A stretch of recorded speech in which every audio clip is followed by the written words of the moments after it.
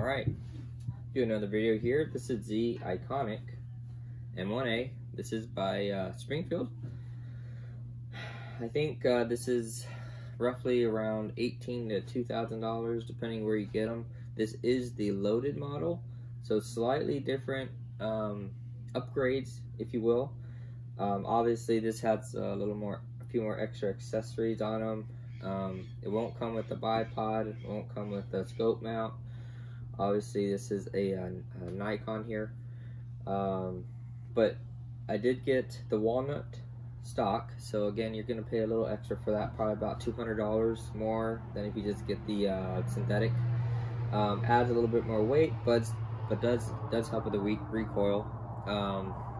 This obviously is a California muzzle brake here. We can't have the standard flash hiders that come with these in California, but I will say this does help with the recoil as well. It's a little bit loud with this gun. So the loaded model comes with a heavyweight barrel. It's obviously you can get it either blued or stainless when you get it. This is stainless on this one, obviously.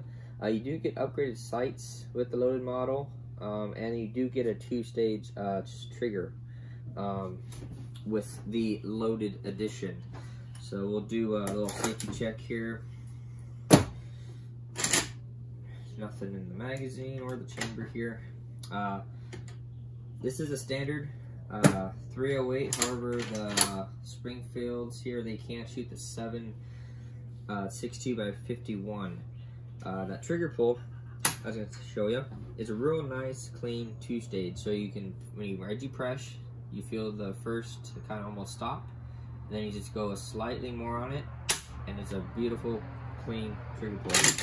I'm not too familiar with the standard triggers on these. I only know this one, and I will say it's very, very crisp.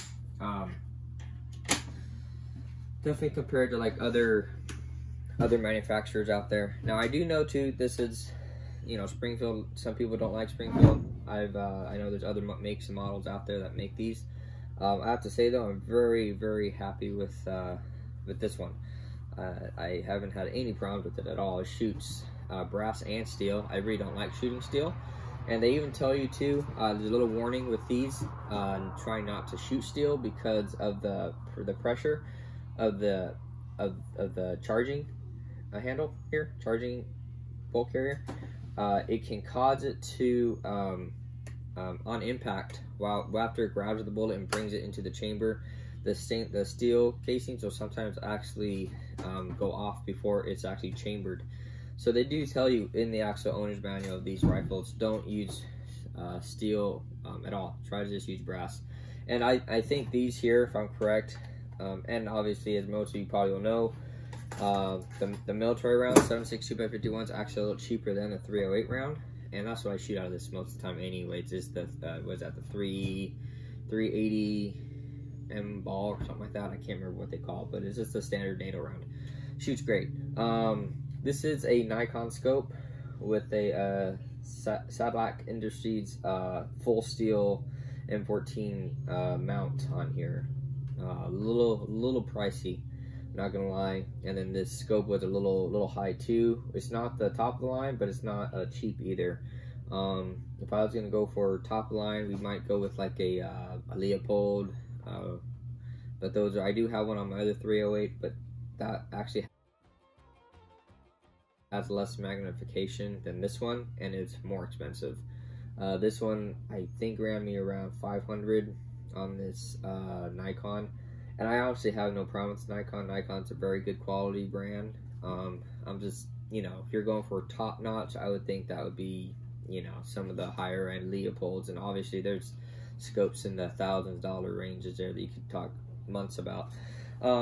This is a made by Springfield Armory bipod. They do come, obviously you guys know you can get bipods that you take off your front sling mount here, and you can attach a rail, and then you just put a bipod there. That adds a lot of weight though. So this one actually attaches to the front gas block here of the M1. and it's made by Springfield, so it's kind of designed for their guns. Works really well. You know, it's funny, I read a lot of hate reviews on these mounts, so it made me kind of skeptical on getting it in the first place, but I finally got it, and I'll be honest, they're pricey. It's almost 200 bucks for this thing right here. But it works flawless. I mean, you just to run it, to hide it as you're moving, put it up, and then to put it down, it's all push pin, pretty easy to push it up and down and everything else. This is scoped in for, I think, 200 at 0. I have really not been able to go out more than maybe 300-400 yards with this setup. Obviously, a 308 round, we all know, can go easily. The Marines do it at 1,000 yards. Very impressive, very amazing. I don't have a range like that, so I have never been able to do that. But I've never had any problems with this Springfield. Second or third Springfield firearm I bought, but really good. The wood's really nice. I mean, I will say, you know, I use my guns a lot, so they can get nicked sometimes. Not, you know, just how the wood is, but really good barrel. I've done mag dumps out of this at times, and the barrel has done wonders. No problem there.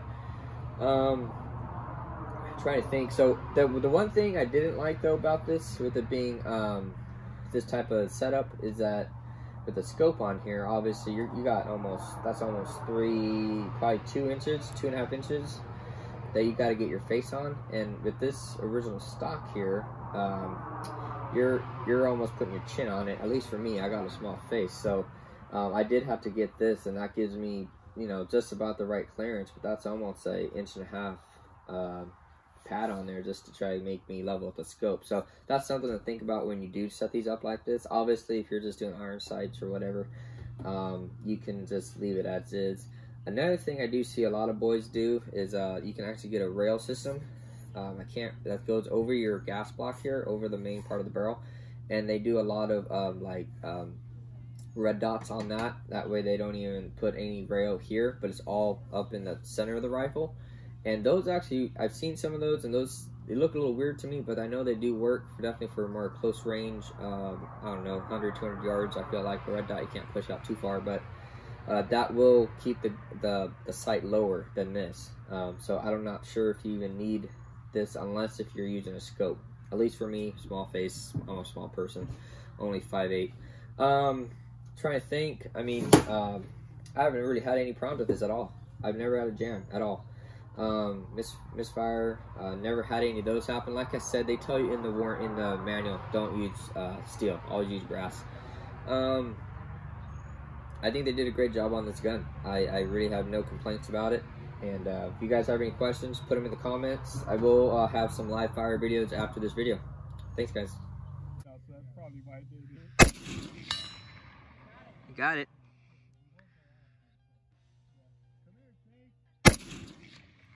Just low.